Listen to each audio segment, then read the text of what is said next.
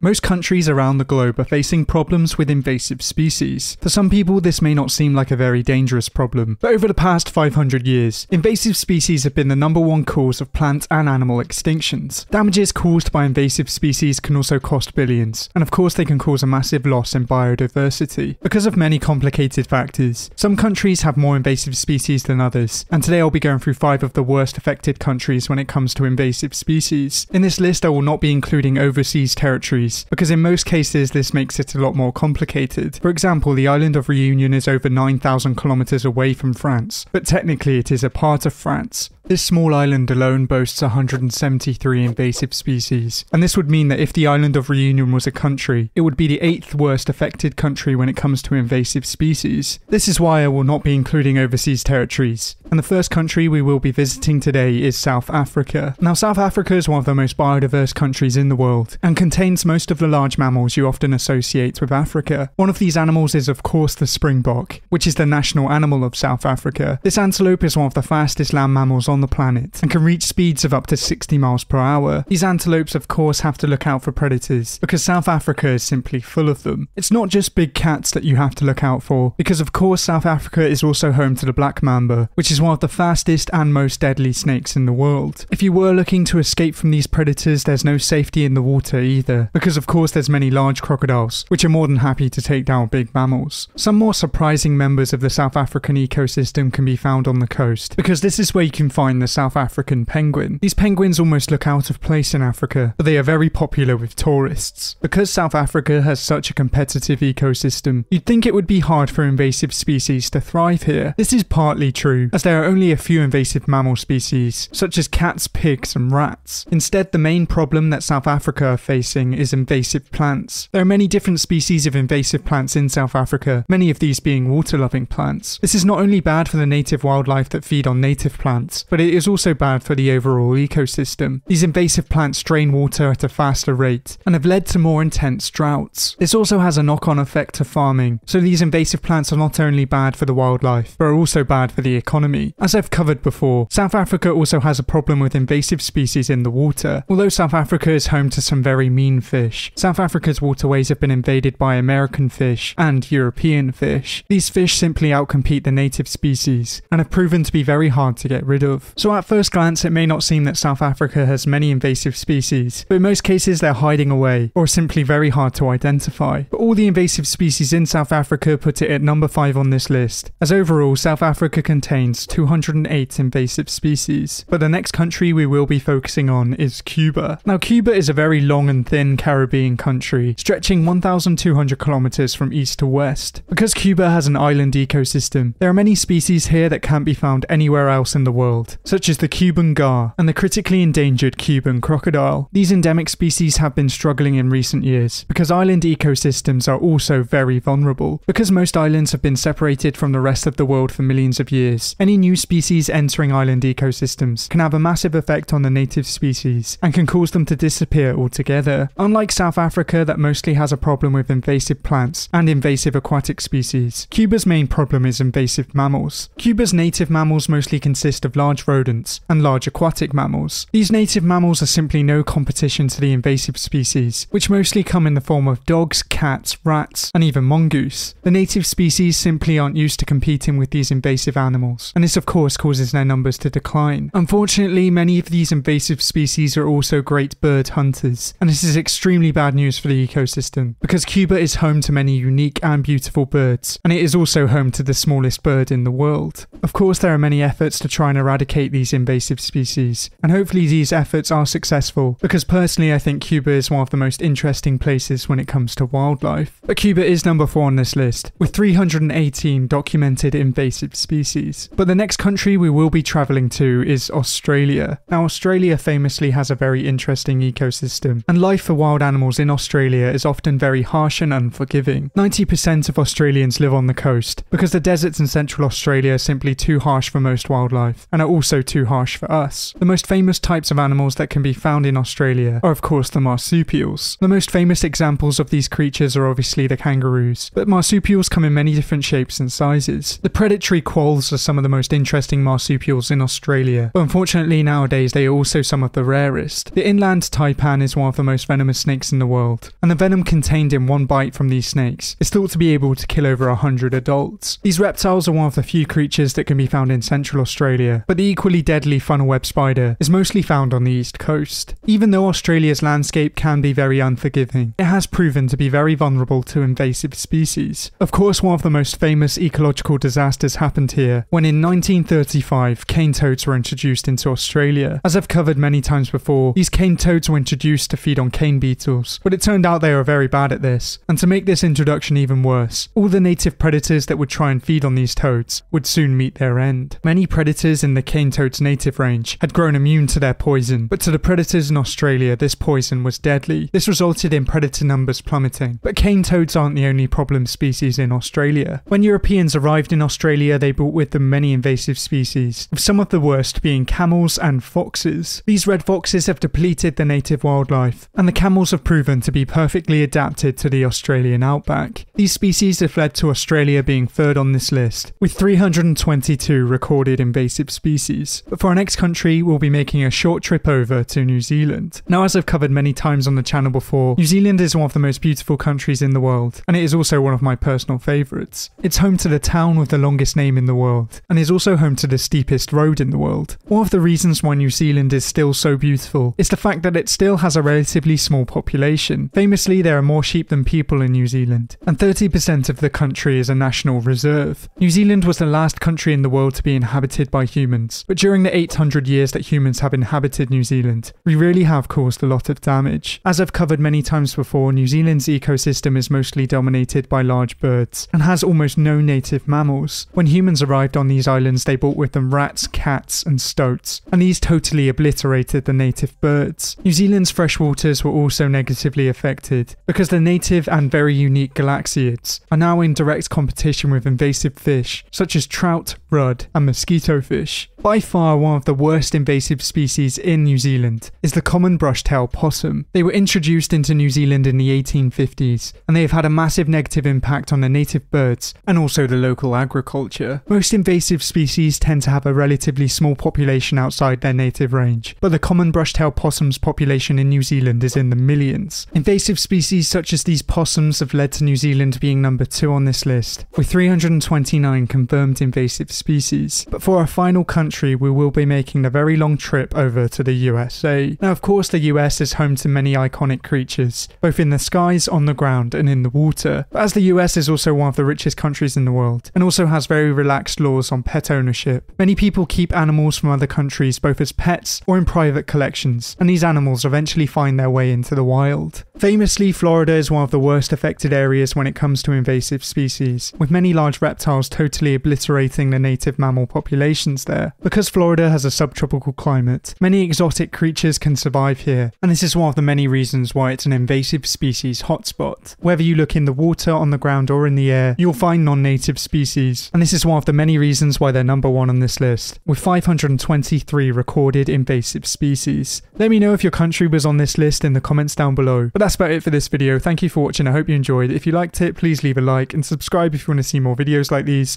But until next time, goodbye.